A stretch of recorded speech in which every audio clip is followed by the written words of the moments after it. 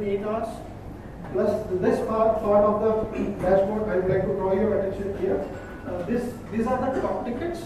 That means the actual live tickets that team is working on, so that they know what are the actual active faults. These are top tickets nationally, and these are the network layer wise or the function wise, the network equipment wise tickets. Further, the automation piece, which I want to explicitly mention more, is the umbrella fault management system that we have. It is smart enough into which does a lot of enrichment. See, normally what happens if a base station goes wrong, it sends a lot of alarms. So base station is sending alarms to the controller station, from where it goes to EMS and NMS, and from there it comes to the actual fault management system where we process all those alarms. But in addition to that, we add a lot of information to it, like this base station is from which location, what is the address of this base station, this is in ground base or rooftop, or which type of BTS is this, how many sectors are there, or what are the connectivity events, bandwidth is given to this site. All that information is readily present, and the operator can see that on his screen. Whenever an alarm hits, that comes with all this pre-populated information. Again, this is an automation capability, that is which zone, which circle, which engineer, all this information is present on one click. So in case when he receives a call from field engineer or a staff, he is able to address effectively and efficiently because he gets all that information on his screen right away. So let's take one example wherein we drill down from a national level to one specific circle. Let's click on Punjab maybe. So again, you can see the representation is almost the same. Now you can see that Punjab, there are 11 sites down.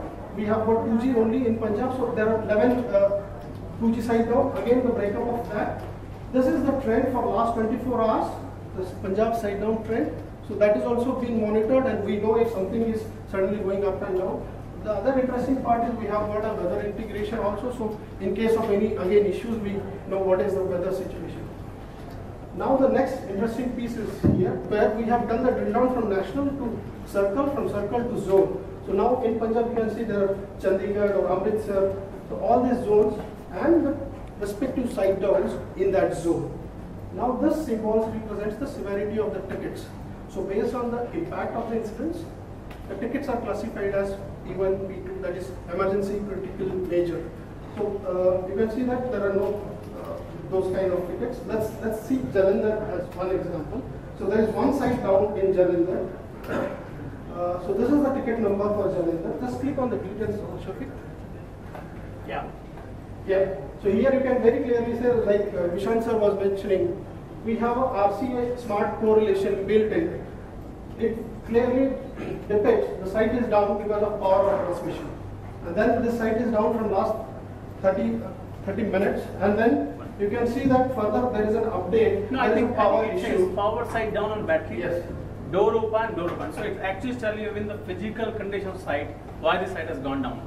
Okay. So that's what I think the smart correlation. When engineer gets ticket, he exactly know by the time he can think why this is down. So he has to just go and fix it. That's what the job he has to do now at least. Now the interesting piece is this information is going to him on SMS also. Yeah. And this goes to him as an email also. And this process that we talk about, that process is implemented in the tools and systems that we have, where the workflows are clearly defined. And if somebody is not acknowledging or not actioning, there are auto escalations again enabled. So this all systems and flows are clocked by tags. So we have very stringent tags to handle all these phones, and that's how we manage the entire network. What's the norms? Are actually automated and standardized, but we have clearly a escalation process, technical escalation and management escalation well in place. In case of any attention intervention required, we do that as well. So I think that's it. Also, there's equal opportunity over here. You see that they can go to any other place and those kind of seats actually. So these things are taken care not only here, even for the facility like for the restroom and those kind of things. So this facility is actually capable of giving an equal opportunity to all kind of people. What kind of BCP do you have for this? The data center for this entire thing facility is housed in Ahmedabad. So one BCP we have separated the NOC and the data center. Now we also have another NOC in the Pune, right? So for NOC there's a BCP between this NOC and that NOC.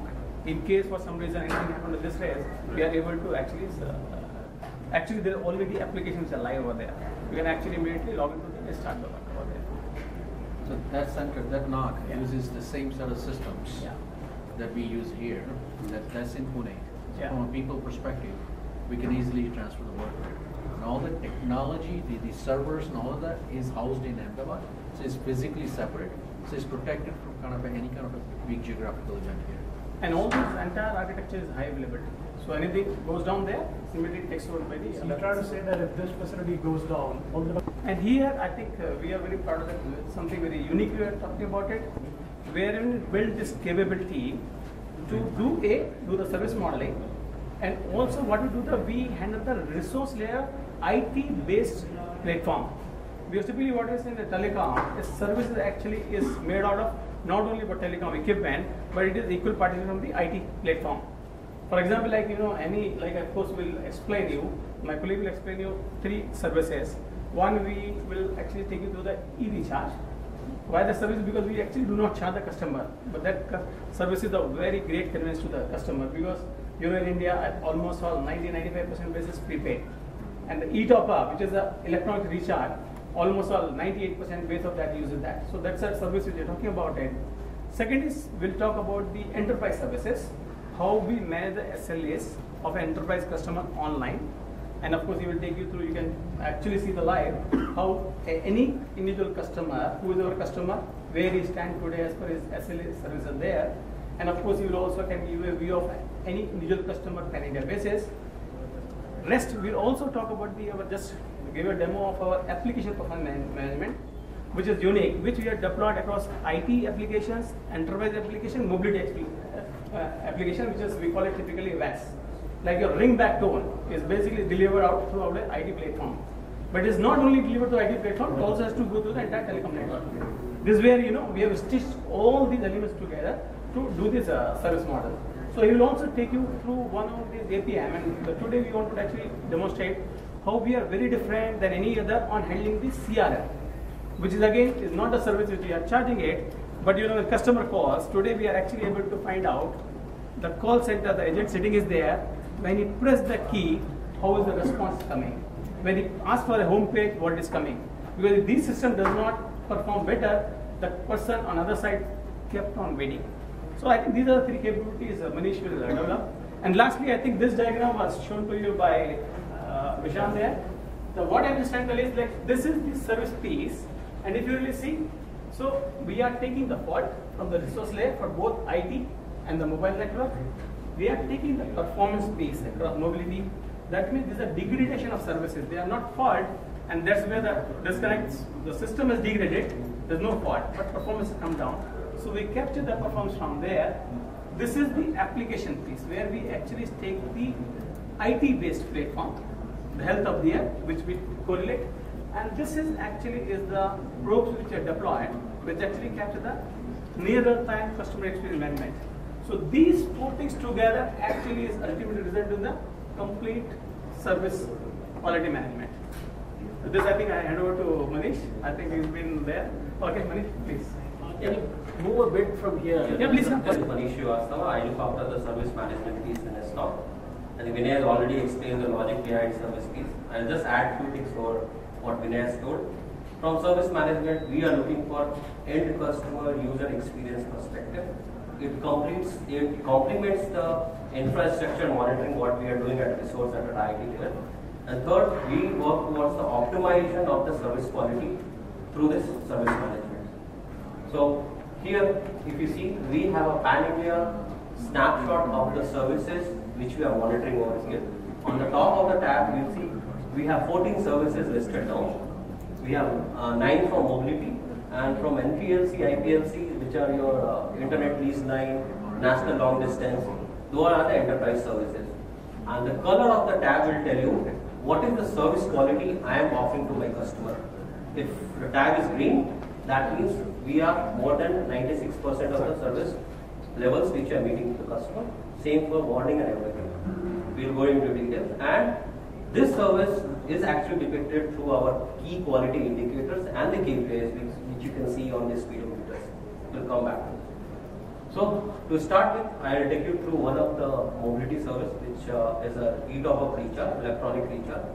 So in India, we have almost over 90% base prepaid subscribers, and out of that prepaid, 98% of the base uses electronic recharge. It's non-chargeable. We give this offering to our customers, and we monitor what is the time taken for them to transact, and how good we are able to deliver that to customers. So here, if you see, this is the call flow. I will take you through the call flow. Let's first Look at this. So this platform is up, the service is up, right? Or if, but no, exactly what happens if this system is up and this is down, okay? There's a problem with the customer. Similarly, if any of the network element over here is performance degraded, ultimately customer experience will suffer. And that's what we are saying is now very different. We are now capturing the entire customer experience end to end. When all these components are performing to the best of the capabilities, we say my service is working fine. That means customer is going to be more happy. And I think Manish will, so much showcase our capabilities as a company. So typically when we bring our enterprise customers out here, we start our conversations by asking them what their business problems are. So it's never about what their connectivity problems are, how many depot locations you want to connect up 50 places, I want to talk to my Germany headquarters. Those conversations we try and steer away from. Of course, we will give them those solutions and they will pop themselves up.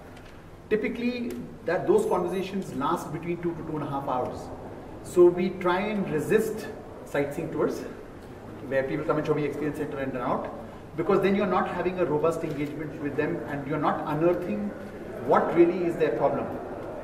So if you just leave it at that headline for just now, and as my colleague Gurjeet, who looks after the experience center in Bombay, will take you through, we then can probably converge back, and then hopefully what he will take you through will spark off some of the type of things that we sort of prod our customers to come up with. The real joy will be not to sell them a product. The real joy will be to stitch together a solution that will help them to solve their business problem. So business problem could be anything like, I have too many salespeople, I don't know what to do with them, I don't know what they're doing. So maybe Gurjeet will tell us what we can do with them. Or I have stocks out in the country which run off from one depot location to the other. I don't know in what condition they're arriving, where they are at any given time. Maybe Gurjeet will tell us what we can do about it.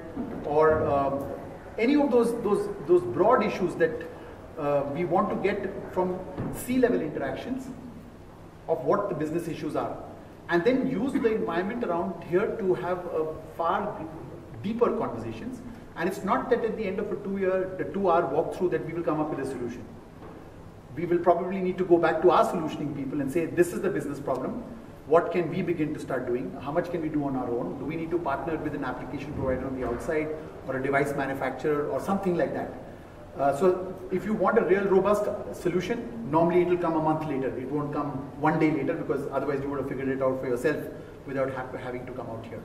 So Gurjeet will quickly take us through this place. I'll step in and add in any value that I think I need to add in.